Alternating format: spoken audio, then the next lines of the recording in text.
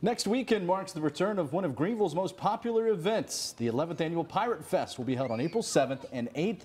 Festival organizers expect the biggest turnout yet, but they're looking for some help. They say volunteers are the key to a successful event, and they are open to get the help they can get.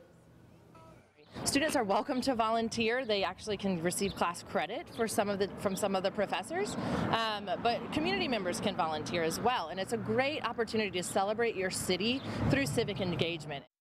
Hawk says volunteers can work on a variety of things, ranging from helping with surveys to welcoming guests. Those interested in volunteering can sign up on the Pirate Fest website. We have a link on our website, WNCT.